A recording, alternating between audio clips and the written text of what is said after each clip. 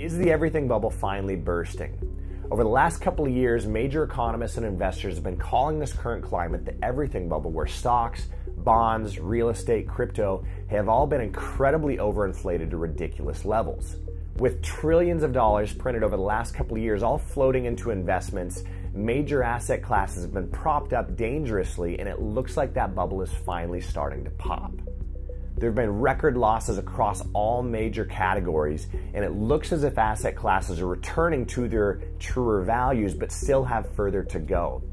Investors and central banks are turning to gold and precious metals, which are poised for a new bull run.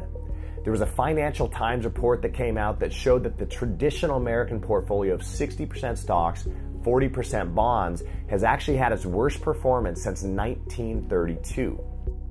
$12 trillion have been wiped out of the U.S. stock market over the last year alone, and this is the worst things have been since the Great Depression, and many fear that this is really just the beginning.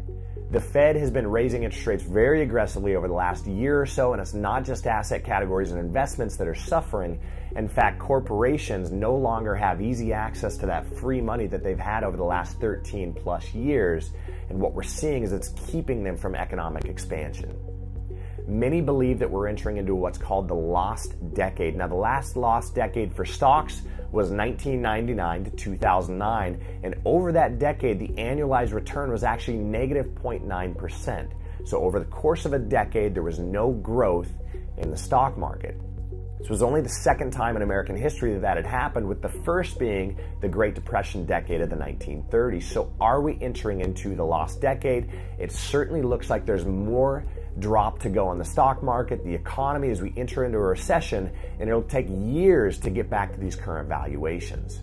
In this current climate, we're prioritizing wealth preservation over profits, and many investors are turning to gold for preservation, for protection, and for safety, with major investment banks from JP Morgan, Morgan Stanley, Goldman Sachs, Bank of America, and many others calling for gold to hit new all-time highs in 2023. So if you're looking to shield your wealth from this everything bubble, from the current economic climate that we're seeing crumbling before our eyes, I'm Makai Block with American Hartford Gold. Give us a call today. We'll talk to you about how you can put physical gold and silver into your retirement accounts or protect the cash that you have on hand. It's a great time to be investing in precious metals. Discover how gold can help you protect yourself and your family.